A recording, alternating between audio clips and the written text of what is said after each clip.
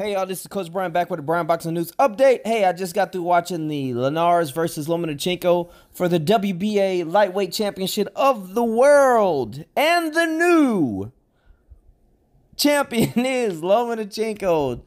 10th round TKO stoppage. I thought it was a count out. I thought he got counted out. But they're counting it as a so I thought it was a KO, not a TKO. Doesn't matter. Body shot, left power shot to the liver, kidney, whatever that is. I can't think right now. Liver. Drops Linares for the final time, and Lomachenko honestly came up off the canvas to win this fight unbelievably. So he came up, he dropped on the in the 6th round, giving Linares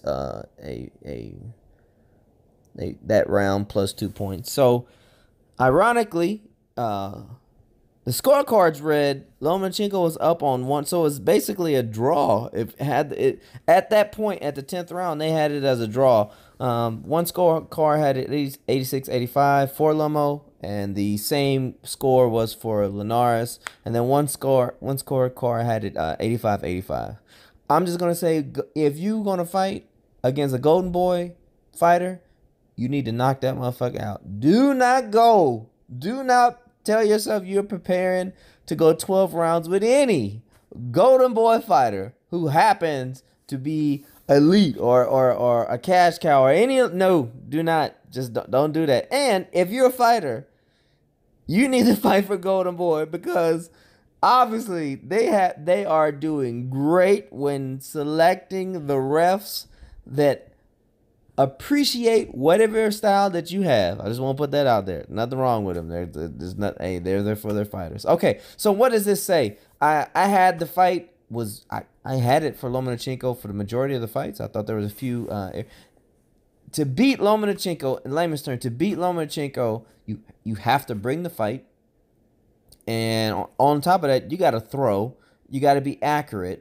And you have to be able to weather the storm. And you have to have the capability to land that perfect punch. And the perfect punch is a combination of technique, strength, and more so timing. You have got to have you got to time Lomachenko. Lomachenko can be timed and can be dropped. I think the last time he was dropped is either in the 2008-2007 World Championships. He went on to win, but so he had never been dropped as a professional. The drop was a solid one, because it looked as though it took him the rest of the end of that round. It was kind of close towards the end of the 6th round, and he took the rest of that round, and he took the 7th round to get his bearings. But like Lomachenko getting his bearings he's still, in my head, he's still neutralized any aggressions that Linares could have had. So normally when you drop somebody, you just swarm him. But his footwork kept him safe, and the fact that his defense and the fact that he had enough punching power to stop Linares from just walking in on him. You got to understand it. This guy was a smaller guy, and he still stopped Linares from walking in on him. So what do I get from out of this fight? I think Lomachenko has tapped out his weight potential. Like I don't see him going to 140. I don't see a super fight with him and a competitive super fight with him and Crawford. I wouldn't want to see Mikey Garcia fight him, only to the fact of that Mikey Garcia is not a Linares. He's a better version. He's stronger. He's more accurate. I wouldn't want to see that. I don't think it would be competitive for Lomachenko. I think Lomachenko would do good. I think Lomachenko would do good against anybody at 135. 90%, 99% of everybody at 135.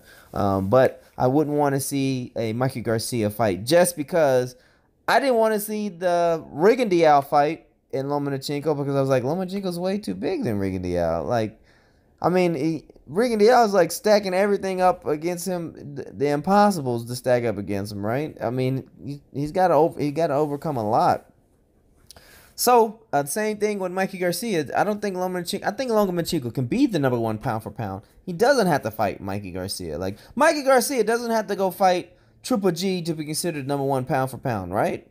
That's not what the pound for pound list is for. The pound for pound list is just to say that your fighting style and your attributes and your skills if you were able, not, what's the word I'm looking for? Anyways, if you in a perfect world, if you're able to move up into any weight class, you would and you had the same, whatever it is, body skills or what, I can't think of the right word. You should be able, your skills should be able to take you and beat any fighter in any weight class. That is not literally.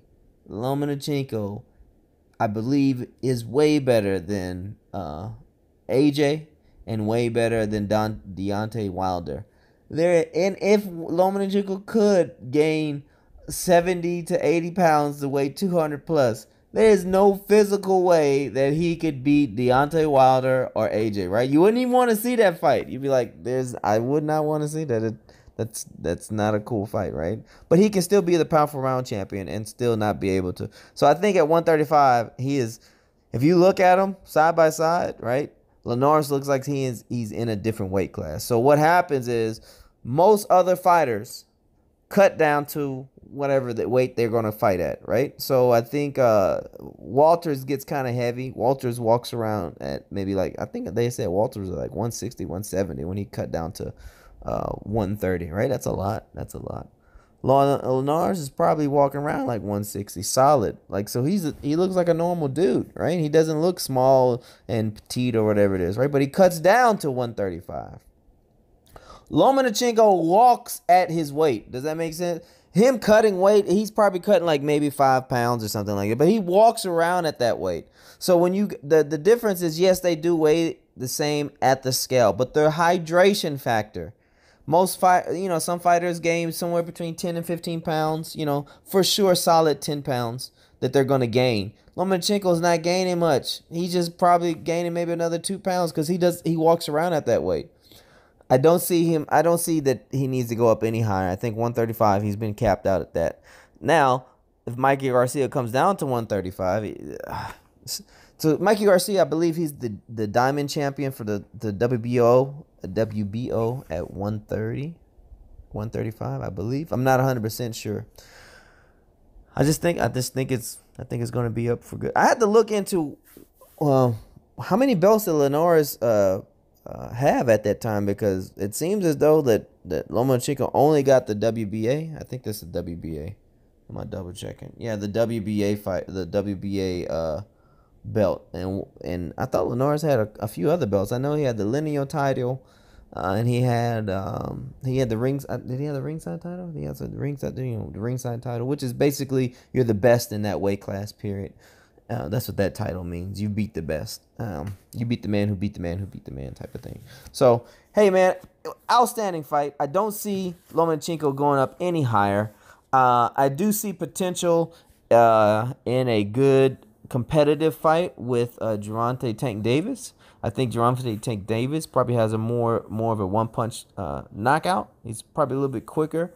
His footwork is not there. He doesn't have the experience as a Linares with a 44 plus, fight wins, and I think he's probably got over fucking 44 fights. Probably got, I think he's lost a few times, so he's maybe got like 46, 47 fights, something along those lines. Don't quote me on that. But he's got a lot of ring experience. I'm not saying Gervonta Tank Davis cannot do it, right? 3 things he's got to be able to land is he's got to land that perfect punch. Gervonta Tank Davis has knockout power. I don't know if he's able to land a perfect punch. And my definition of the perfect punch is catching off of a combination. It's not so. Gervonta Tank Davis is a how would you say? He is the Tyson of them. Tyson, any punch Tyson would hit you with could hurt you potentially. So it wasn't you needed some magical punch with Tyson. He was like, if I touch your chin, that's done, right?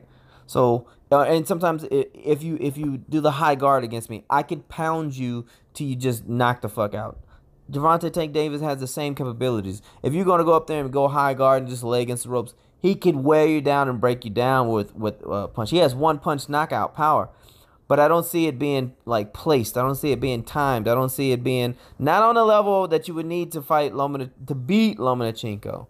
That one person I believe would be Mikey Garcia. So Mikey Garcia has the best timing, the best anybody in that weight class. He's a great guy. So I think Lomachenko should stop at 135. I think maybe he should go back to 130, clean up all that. That would be great. You know, go back and clean up. Be like Bud Crawford. Clean up the whole entire division. That, you know, you make.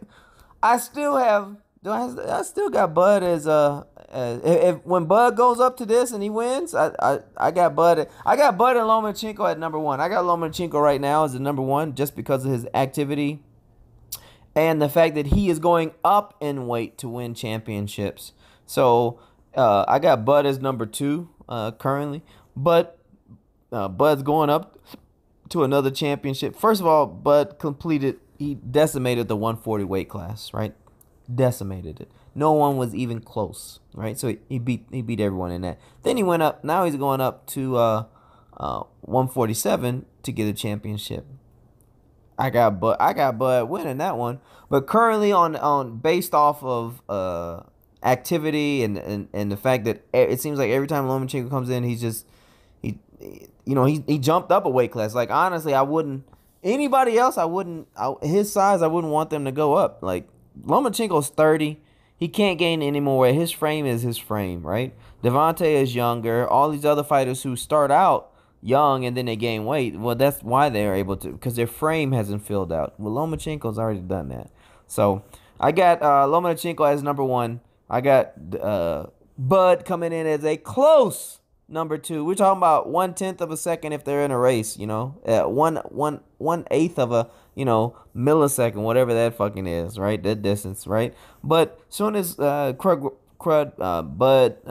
Crawford goes and beats Jeff Horn, if he beats Jeff Horn, I don't see that he wouldn't beat Jeff Horn, but if he does, just in case.